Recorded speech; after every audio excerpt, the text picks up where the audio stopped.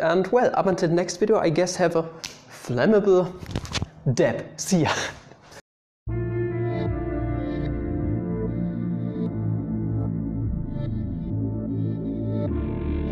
Good morning, fellow mathematicians, welcome back to another video. You see, it's the new year now and we really have to start off slowly. Let's start off by bringing a dead meme back. Okay, first goal of the year is done. That's already quite good. Hashtag bring the dab back from the dead. The dead dab. Today we would like to talk about the Taylor series expansion for the sine of x. To be precise, the Maclaurin series expansion, meaning the Taylor series at x not being equal to 0. And it's completely similar to the cosine Taylor series expansion. So what we want to do, we want to express our sine of x as nothing but an infinite series running from n equals to 0 to infinity, in this case, of the nth derivative of the sine. So f of x is our sine of x, over n factorial times x to the nth power. Okay, this is what we want to do. We can write it out once again a little bit. So the first part is just f of 0 over 0 factorial plus f prime of 0 over 1 factorial times x to the first power plus f double prime of 0 x squared over 2 factorial plus dot dot dot. Infinitely many more terms. After that, what we want to do now, we want to see if we can find a pattern in the derivatives of the sine evaluated at 0. So let's start off with sine of 0. Let's start off slow. Sine of 0, well, it's just 0. So that was easy. First derivative of sine is the cosine, evaluated at 0. Well, that's easy. This is just 1. Then the derivative of the cosine is the second derivative of the sine, which is nothing but negative sine at the point 0 is just, well, 0. Let's move on. Now we have negative cosine as the third derivative of 0. It's nothing but negative 1. One more iteration just with the cosine.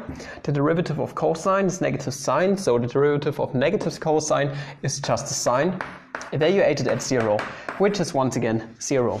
And you see, we are going to start off this circle once again.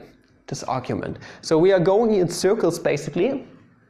We started off with the sine, ended up with the sine, and we can move on like this. So you see we can find a certain pattern.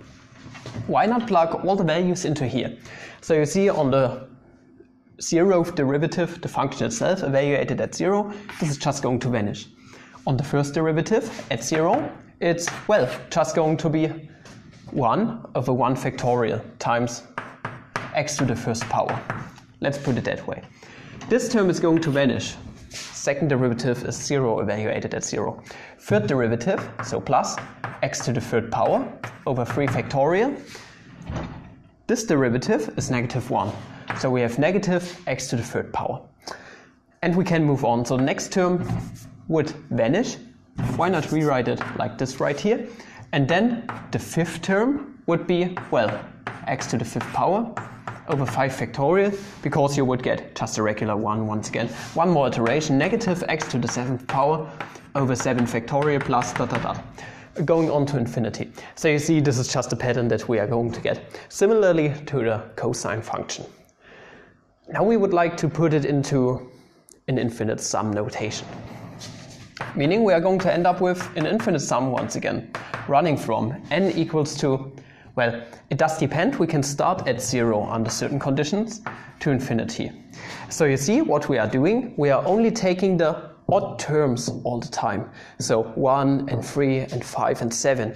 Meaning, also here in the factorial, we're going to end up with 2n plus 1 kind of.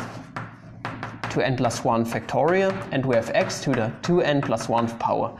So you see, this is quite easy. You can check this for yourself. If you plug in 0 into here, this is x to the first power over, well, 1 factorial. This right here, if you plug 1 into here, this is x to the third power over 3 factorial in this case, but with a negative sign right here. So just like with the cosine, we have to have a negative 1 to the nth power up here, where on all even terms it's just a regular 1, just like here, and on all odd terms we're going to end up with a negative sign.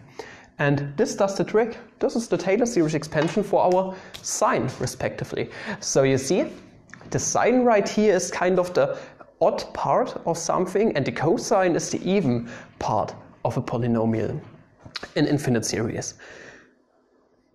Of which one exactly we are going to talk about soon. I thank you guys for watching. I hope you did enjoy this video. If you want to support the channel a bit, you know how you can do it. And well, up until the next video, I guess have a flammable dab. See ya!